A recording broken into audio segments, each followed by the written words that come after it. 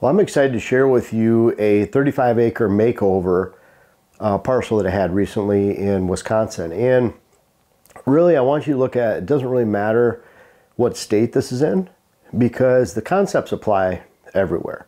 The concepts of access, how deer relate to each other, the depth of cover that we talk about. And I'm gonna look at, this is obviously before, and I'll just talk about it very briefly, and then we'll look at what this looks like after and what the client's going to implement this year.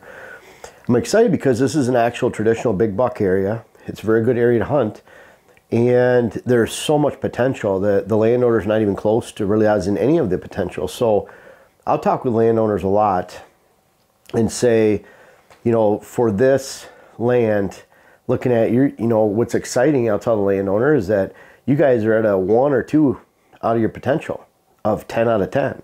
So you have a long ways to go to get and appreciate your full level of potential, but you have a long ways to go. You're going to notice huge changes every year until you max out at year 4 or 5 to gain your full potential. But that's exciting because along the way, there's so much that can be done, and a lot of that can be done that first year. And that's changing access, changing how it's hunted. And so let's talk about this really quick. And so I'm hoping you can apply some of these concepts to your own land. And it doesn't matter if it's a 500-acre parcel or a 5-acre parcel, in this case 35. The concepts, again, are still the same. They're still the same. People say, can you do a property drawing on and design on a 40-acre parcel and show us? Because that's what I have. Or an 80-acre, that's what I have. Or a 200-acre. Folks, it's all the same concepts. You got to develop the core. You got to build the most contiguous area on your land of sanctuary that includes your food plots, so that deer feel safe and can't see you, hear you, or smell you in those areas until you shoot them, until you have to go track a deer, which I advise to after dark. But bottom line is, you have to be able to hunt your land. And the way this is being hunted right now, red are stands. This black area is some woods, or some woods here, woods around the neighbor's house. And this is currently an ag right here. And then ag all the way through here, and there's a center ridge. It goes, this is a high point all the way through this area, so it's all ag. There's a big shooting house right here, out in the middle of the ag field. And it's right before the ridge line, so it's pretty decent access. It's kind of cool. The bottom line is, though, you can't get into here, and then you have people that are also going, there's sometimes 2 or 3 people that hunt here. They're walking through the ag right next to this blind to hunt this location, or hunt this location. One of the main hunting spots is this location. And as you can guess why, with low woods, it's kind of open. There's a mix of spruce and fir, some birch. There's really not much going on in there. The edge is where there's some decent timber as far as aspen regeneration, some soft maple, and even some oak up in this corner. But bottom line is, it's all open in there. There's nowhere for deer to bed, because you can get down in the wintertime, like we were looking with snow on the ground. You can see 100 yards through this low swamp cover because there's no branches lower, and you can look under it. And you can stand here and look over to see this little mound where the blind is in the back. So kind of imagine if people are coming in here to hunt and going there, what are all the deer doing? They're leaving the property. They're going north, they're going west, because this is open fields across the road. This is open fields across this road. So by and large, when they're attacking here, the deer are going up here. And so the best stands are this one, this one. They're waiting for deer to come back onto the property. That's what I call it, outside in property, meaning you're waiting for deer to come from the outside to go into your property, instead of holding deer on your own property and releasing them after dark. It becomes very difficult to hunt, and for that, they're not seeing a lot of bucks in the property, let alone a lot of does. So they're really not seeing a lot of deer, because every time they walk on the property, they're spooking deer, and there's nowhere for those deer to hold. They can't access this stand without spooking every deer in the ag field that's out there, even if it's cut corn. And if it's standing corn, the deer will hold for some period of time. But even then, once they walk through that cornfield to get to this stand, they blow their scent into those areas. There's no control of scent. Then it just creates a disaster for no matter what they do, no matter how good this food plot is up in the corner, which is only about a half acre, no matter how good of a job they do with the food plot, even if they wanted to manage their scent. In that stand right there, where can you sit and blow your scent? You can't blow it to the ag because deer might be there. Can't blow it to the woods because you can blow that whole small area of woods out, 8 to 10 acres, whatever it is, and it's gone. So that was the current way that it is. Now there's a lot of concepts that can be applied to this. So I want you to look at this. I'm going to erase this, and then I'm going to change that so that you can see what this looks like afterwards and compare between the two. So whether you want to take a screenshot of this, a screenshot later, you can look at the two side by side. But there's a way that this could be improved to make sure that they can realize the potential of this land very quickly.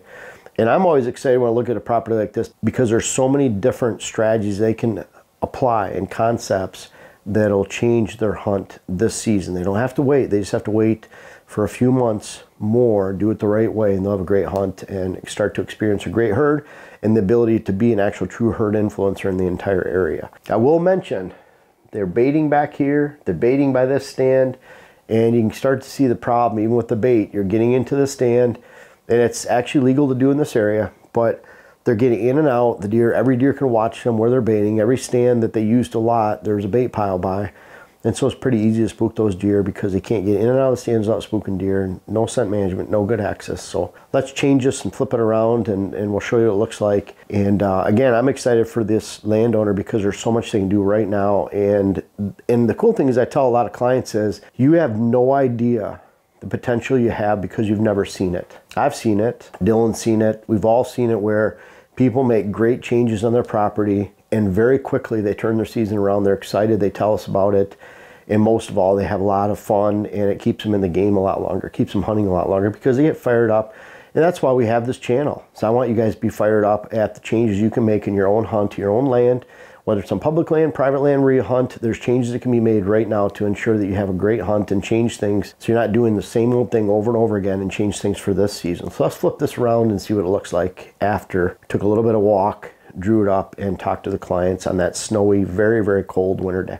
Hey, you guys, we'll get back to the video really quick, but we are having our Camp Kicking Bear June 11th charity event again this year. It's $300 times 50 people for the habitat portion. We're gonna have a $100 hunt giveaway. Bottom line is, here are the details right here. Again, June 11th, mark it on your calendar. You can pre-register by emailing the site. We'll have more details to follow, but I can't wait to meet you if you come to the event. Every dime we raise goes to Camp Kicking Bear. It's a great cause. Now back to today's video. Now part of the problem with that first property design, when you just look at it, the way it was been hunted, is there's really no on the area on the property that was a sanctuary. And a sanctuary, the most important, like I talk about all the time, the most important portion of your sanctuary is actually your food source. Because if deer are not hitting your food source until well after dark, then they're not on your property anywhere near your property during the daylight. They're not focusing on your land during the daylight. And that could happen on an 8-acre piece of property, 800. It doesn't really matter. The bottom line is there was zero property efficiency. And we'll add that to the list too, but land efficiency is something I talk about all the time. What percentage of your land can deer not see you, hear you, or smell you? And that's that portion that X out of X acres gives you your land efficiency total. You should have at least 50% of your land that deer shouldn't see you or hear you or smell you when you actually hunt. And you look at this area, and you can see the red dots here. I'm really gonna mess this up here. So, you know, I apologize for that. It's gonna look kind of messy by the time we're all done with it. But this is something I'll show on a presentation with a client where I could actually draw on the tablet, and I could add these lines and subtract them so it looks a lot cleaner. And I've showed you the HuntWise drawing that I had on there as far as used a HuntWise screenshot of an aerial photo and then draw out the plan. That looks a lot neater, obviously. But this is that area. I'm just gonna draw a heavy black line around it that deer can't see, hear, or shouldn't see, hear, or smell the clients during the hunting season unless they're tracking a deer. And if you look at this, the outline of the 35 acres goes around the neighbor. They have 5 acres, and then the 35 acres right here. I would say there's about 18 to 20 acres out of the 35, maybe 22, that are all deer all the time. What I mean by that is the food plots, the bedding areas we talk about, and I'll talk about in a second how they were created. It's all deer all the time. They're not walking through it, you know, gone are the stands along this wood line. It's not gonna work. Gone walking to a blind this way through the woods or one up into here. You have to have that area. So what we're talking about is depth of cover. What I mean by that is here's the food, which is brought towards the front of the property, and then they have this area right here where they can actually hold deer. That's very critical. Because of that depth of cover, and because there's areas where you can have improved bedding, then in this area here, deer are drawn to that food. They can use that food during the daylight, and then they can go back. Now, we're not going to put food down by the road or by this road over here. The really cool thing is with that ridge system, sometimes, you know, the lay of the land dictates what you do, but that food can be centralized with big food, and then it's all tipped in on that field. They're getting rid of the ag because the ag isn't helping them in any way. It's a huge hindrance to their overall goals to have a good herd and a good hunt. Get rid of the ag, and that's what they're doing. So on the inside, tipped forward, is where we put the food, so it's not exposed to either road on either side, and certainly the access, even getting into a blind right there. We got a little deer trail between these two right here. So that deer trail is through switchgrass. You can see all this white area is all switch. That's so that the clients can actually insulate the deer movements and get in and out. Typically, deer do not bed in switch because they're missing 2 feedings a day. There's no browse and thick, secure cover like that. That's a base form of bedding cover. Without the addition of browse, hardwood regeneration, briars, early successional growth, pollinator blends, whatever it is, the deer don't have anything to feed on. So they'd rather bed on this side of the food plots because all these blue areas right here that we can hide within valleys, there's a big valley right here, are areas where we can actually hold does and fawns, especially out towards that food source during the daylight hours, because there are going to be pockets of switch, early successional growth. They're going to plant a mix of shrubs, briars, and various trees so that those type of areas can start to offer what deer need during their bedding hours, so they can have the base of the cover, the base bedding cover of the switch, and then right next door, meaning 10 feet away, they can have that browse. So these blue areas and the areas shaded with splotches, you can see those yellow pockets of switchgrass in there and the brown surrounding them. Those are those areas that can actually hold deer. So for that, we're creating bedding layers. What I mean by that is those does and fawns like to bed out close to that food. They want to bed within 50 to 100 yards. That means by the time we get back into here, and we'll talk about what we're going to do with the woods, then you can start to have some buck bedding. And if those bucks are bedding and you're not spooking them, they can be just outside your property. If the neighbor pushes them, if they want that afternoon food source, we find that they just compact in closer to that food source in the afternoon. They just cheat towards the side of the food plot. They don't leave altogether because the afternoon food source that they hit right around shooting hours, a little bit before, a little after, often determined on the weather and the time of year, is their most priority of the entire day. That's what dictates their 5 feedings. That sets the clock for their 5 feedings. That's their big feeding. That's their dinner time.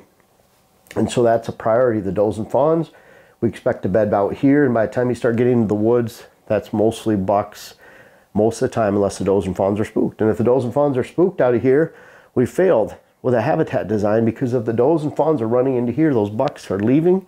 It's a pinball effect. So we need to have that switchgrass on the outside to fully insulate the client's approach from their camper. And they're fortunate they have these roads because they can walk all the way around and slip in. Because the food's out here, it's giving them AM and PM stands. What I mean by that is by the time they get back here, they're waiting for those deer to come back to them in the morning. When they're hunting on the edges of food, where food goes in and out, or in the stand right here, maybe over here, they're waiting for deer to come out to those plots and feed. And the majority of those stands are bow and gun. Even this permanent stand right here, from the air, you can see that. It's actually a white dot. And in that case, they're waiting for the deer to go back and forth through the food, but they can just simply slip out through tall switch, go right into the neighbor's yard and get out of there. So that neighbor actually offers a bumper of no deer activity during the day, which helps them to access in and out, blow their scent into that location. So really good setup for getting on and off the parcel right there. Very thick with switchgrass all the way around, and the real deer stuff starts in here, especially in that black line. Around here, I don't want them to prove anything with the woods. I want it to be open, mature wood so that they can use it for access and not expect deer to be right at their feet or bedding in that location that they're actually walking through before daylight to get in to morning stands. We have morning stands towards the back and bedding areas with multiple winds. And then we have evening stands out front that relate to food or going to food, coming from food. Also, deer trails you can't see on here. Deer trail extending into the edge of the woods, into the major portion of the bedding back here in the woods. And another deer trail that they're cutting in here. That could be just a DR brush trimmer width, 30 inches wide, chainsaw. You don't want to make it too thick, too constricting, but just simply a deer trail that goes in the woods, and that's what you're going to pinpoint your hunting. That's what you're going to put a mock scrape over at each stand location so that you further define that use. In a dry parcel, you'd add a water hole. You could put a couple water holes in the location like this, stand like that. You can even have a water hole back here and one back here. So the opposite ends of the woods, different deer movements to complement that. We end up creating, because you have a stand, see these stands around here? They're all, I might have run into some of those with a red line, but I'll draw out these stands again like this. So you have multiple stands for multiple winds. That means on a southwest wind day, you could actually have 3 people hunting up here. On a northwest wind day, you could have 4 people hunting, or 3 to 4 people hunting. Easterly winds, a northeast wind, you can have 3 stands. Southeast winds, you have 3 stands. I think you get the picture, where you have multiple winds, multiple stand locations for those winds, and you don't ever have to really take a chance on spooking deer. It's kind of a cool thing, because let's say you get southeast winds. We get a lot of southeast winds in Wisconsin.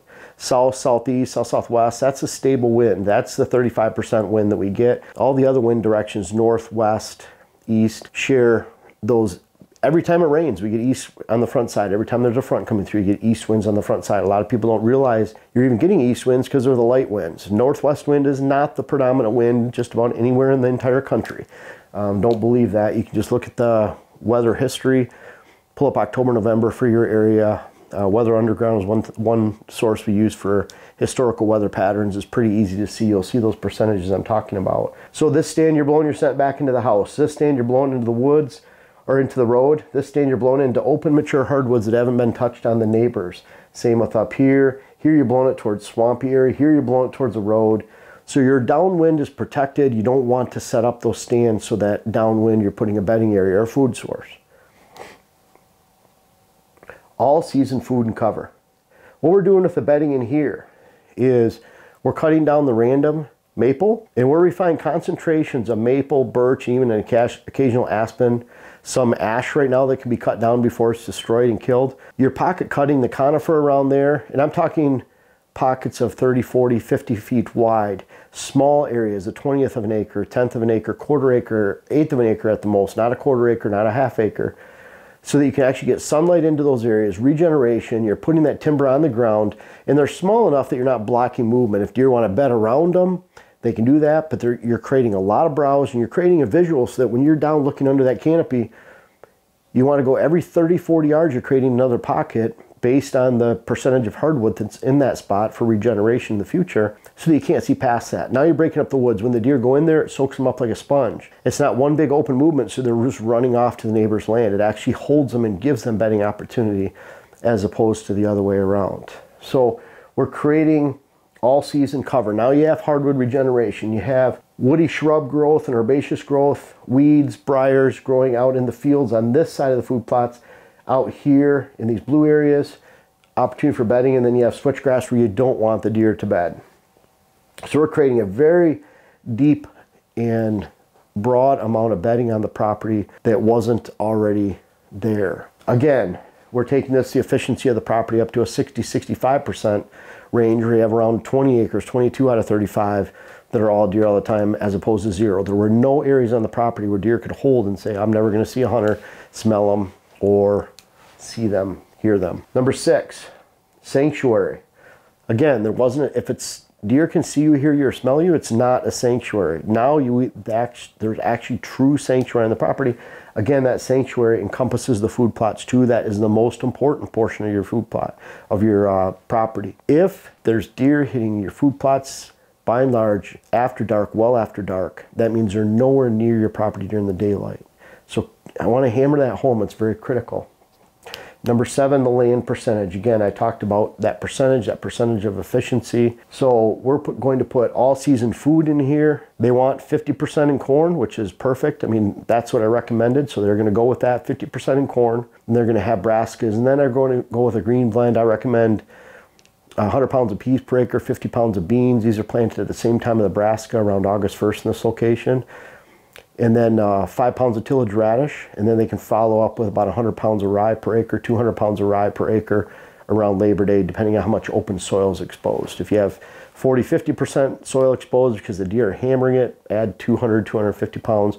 If you see a minimal amount of soil exposed at 100 pounds of rye per acre, wheat in a pinch is the same thing, but oats is completely different because oats will be brown in November in this area, mid-November. Even cold hardy oats will be browned, and that's not a good idea. So this is a before and after of that property.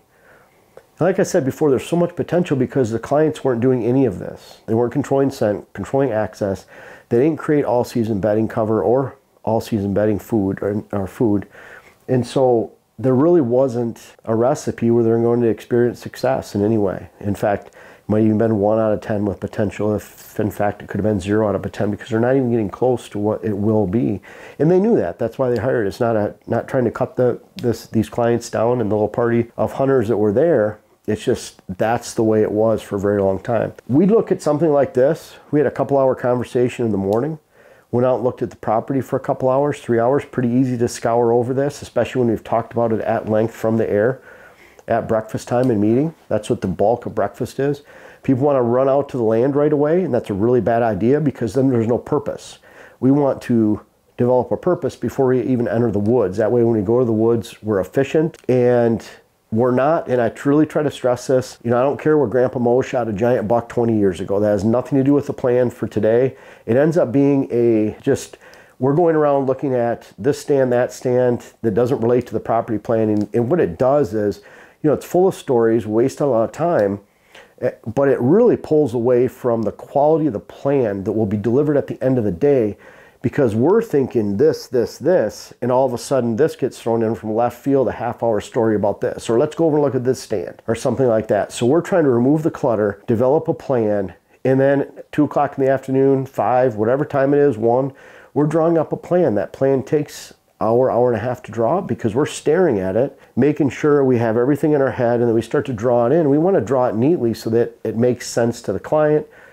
And then after we're done drawing that up, whether it's Kevin, Joe, Dylan, or I, we're discussing the plan. I would say the average I discuss a plan with a client is an hour to hour and 15 minutes. We encourage you to record the conversation. By the time we leave, you should have an hour and 15 minutes of recorded conversation on your phone, not a video camera, because that recorded conversation you can actually share, move around. And then at the same time, a lot of clients take notes. And what I found was that about an hour conversation ends up about 20 pages of notes if you actually write it out. If we go back 2 weeks from now and send you several bullet points for each area or a few sentences, it's going to equal about 5 minutes of conversation, 10 minutes. You're getting a lot more by having that recording, taking notes, and going back, be able to go back and revisit that conversation. And folks, this has to be drawn up the day of the visit. If we send this to you 2 weeks later, a week later, it's not any fresher than it should be right now when we actually go out and look at the property. We shouldn't have to send this to you 3 months from now, 6 months from now. It's fresh right then. That's when we're discussing it with you. And like I said, that's why we take the time at breakfast to do this. Again, people get sick of me saying this, but I've been at well over 1,200 clients at this time. Next year it'll be 1,300 at some point. And you can imagine the different ways, but right from day one on a client on the east side of 75 near Rudyard in 2005, my first client, I drew that property up on graph paper with rulers and a pencil. I graduated to colored pencils, then markers, then actually an old Samsung tablet, another Samsung tablet, and then now an iPad Pro. We draw them out. That's just become more clean, efficient, and hopefully delivering a better product to you at a little bit higher megapixels so you can actually zoom it out, get a bigger picture. But the bottom line is, this is what's worked for clients and what I feel is the best delivery of a product that they can actually start working on the next day. We have a lot of clients, we're going there on a Thursday, they took a long weekend, they want work to do on Friday, and they should be able to do it and do it with confidence. And that's why we spend a lot of time talking about in the morning. We look at what's there, we look at, start forming your head. When I go to a property after 2 hours of conversation, in person with the client, I feel like I'm 50–60% of the way there. What do you think, Dylan? I mean, you're starting to get a pretty good handle by the time you hit the property? Oh yeah, definitely. It's more of just kind of checking how everything lays out. And my favorite part is when we're out there and actually seeing like the tree that you need to have a stand in. That's my favorite. So yeah, kind of narrowing it down, because again, we do this because we love hunting. Yep, absolutely. And so you want to go out there and see, we get excited about it. And sometimes a client will say at 5 o'clock in the afternoon, well, you don't seem as excited about this area. And it's not that, it's just that I'm wore out and tired. You're thinking about this the whole time, the whole day. You want to be on point. and you're still doing the same thing, but it does wear on you because you're putting a lot into it and you're getting excited about these locations. And so that's why when people talk about, can you do an online consultation? It would take hours and hours. We'd have to charge the same amount as a full day, and it just doesn't make sense. Usually that takes about 5 hours. I did that in the past 10 years ago and before. It's not something that we want to take part in. So really, after we talk about in the morning the property, and we look over everything, we interview about the clients about food plots, what they plan in the past, which is kind of we're learning too, because every property you learn something on. Then I tell the clients when we're going on the property, it's a fact-finding mission. So we already have this in place. There might be 11 pieces of the puzzle with this property, from habitat types to edge, and I need to add something on this property to tell you what went on. But we're going out there to see what each piece looks like and how it relates to each other. It's kind of like if there's a 20-acre tag alder swamp on 100 acres, we don't need to see and do a grid pattern through the tag alder swamp. We need to see the edge and how it relates to every other habitat piece on that parcel. I'll add right now, this squiggly line going all the way around the outside of the woods, within the hunting zone, not in the access. Those are areas where there's a lot of aspen, there's a little bit of oak, and there's some soft maple on that outside edge. After the switchgrass has been planted and added, I want that to be more of a wild zone, increase the edge. And what's cool about this is you can see a lot of this is either southeasterly or southerly, southwest facing. You get lots of sunlight all the way around you in the middle of the day to the afternoon. And so once you drop trees that are leaning towards the field into the planted switchgrass, you're dropping them out and perpendicular to the woods because you don't want to create fences for deer where they can't get in and out. This is their area. This is their bedding area. Now we're dropping that out. We're getting hardwood regeneration along that line on the cuttings. Aspen, you're completely cutting, so you get shoots, you get that stump, or get that root sprouting, lateral root system sprouting, 7,000 plus shoots per acre. And then your hinge cutting, smaller maple, and then larger trees, you're just completely cutting and dropping them. So you're getting stump sprouts, you're getting sprouts along the side of a hinge cut, and then you get regeneration on that edge too. The hinge cut trees are those trees in that 4 inches, 3 inches, up to 6, 7 inches in diameter. When we're doing that though, we're creating that hardwood regeneration line. Those trees are going out into the switchgrass. It's creating bedding opportunity around those tops within the switchgrass. You'll get regeneration on those tops when they're hinge cut and they fall into the soil. You get actually trees coming up from there. But another huge aspect is all those exterior trees along that edge have branches down to the ground. What that's doing is it's keeping sunlight from going into the woods. So when you cut this line out, now you have sun filtering back into the woods 30, 40 yards, so you're thickening up that entire edge. We've all seen where sunlight is piercing through a stand of hardwoods and it grows a bunch of brush and briars and shrubs in that location. That's what you're doing along this entire edge. It just becomes a part of that bedding area. I hope this makes sense. I hope that you can take, because not everyone can hire us. We don't have room for everybody that wants to hire us. Unfortunately, we're turning away about 2,000 people a year. And so that's where Dylan, he's been going to property since 2016. We added Kevin and Joe this year.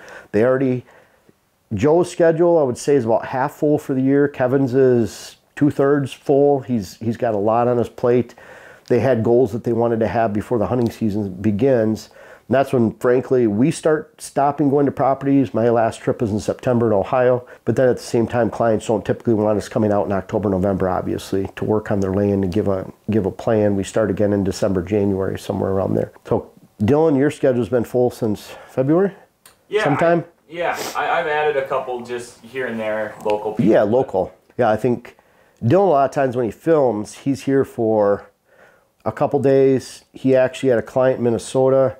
So he was at the house, stayed with us last night, which I always refer to Dylan as part of the family. So we had dinner together, and we actually went turkey hunting this morning, and that was a lot of fun. We did that last year too.